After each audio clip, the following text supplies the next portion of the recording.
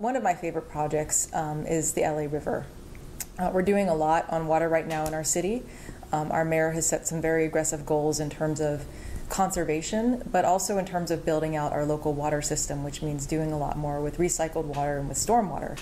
And the LARiver touches on all of these aspects, but it is actually one of the projects that we're doing that we're really looking forward at our city and what kind of a place do we want our city to be, in 100 years.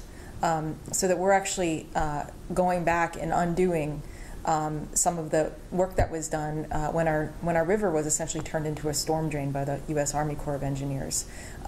So we're actually going to be putting back a natural habitat. We're going to be creating an ecosystem that hasn't existed in our city.